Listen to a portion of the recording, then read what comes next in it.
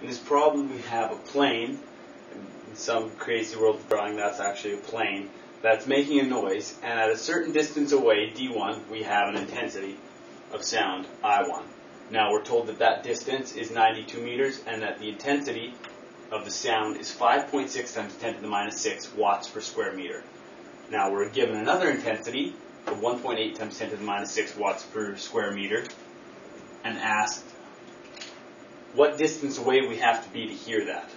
Now we have to think of the power given off by this is kind of like the soap bubbles. You have a certain amount of soap to start out with, and as that bubble expands, the amount of soap stays the same, but the amount at any spot is going to get smaller and smaller. So the thickness of that bubble is going to get less and less. Same as the sound coming off this. And close by you're going to have a lot of sound intensity because you have a lot of power right close. And as you get further away, you have basically a big sphere of sound that's just getting bigger and bigger, and the power is going to stay the same, but the intensity of that sound is going to keep dropping and dropping.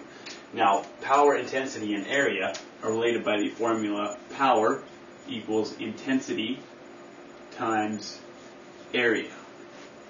So the area of the shell times the intensity at any given point on that shell is equal to the power, the total power of that shell.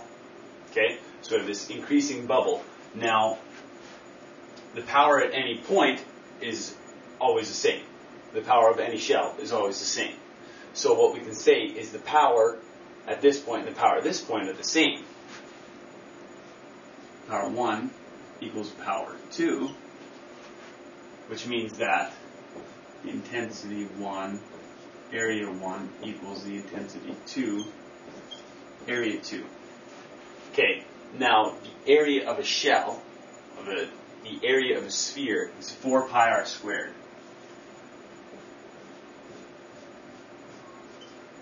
4 pi r squared.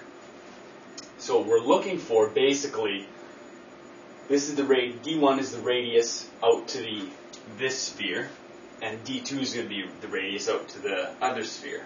So we're going to be looking for r2. So let's plug in for area in this equation. We have I1, A1 is 4 pi r1 squared equals I2, 4 pi r2 squared. Now, if we do a little magic here, we have 4 pi canceling, and we're looking for r2, so we can just basically solve for r2 is I1 r1 squared divided by I2, so I just divide I2 over, and then take the square root of both sides.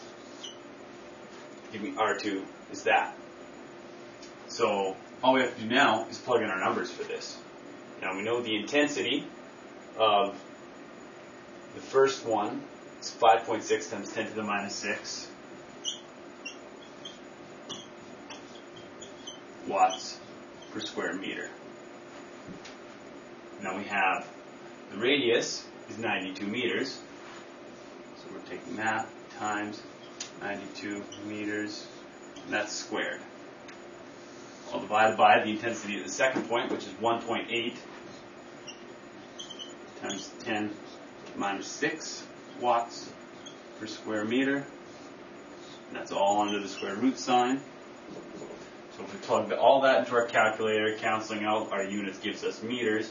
Our radius, R2, is equal to 162.27 meters. If we round that to 2 significant digits, we get 1.6 times 10 to the 2 meters. Final answer.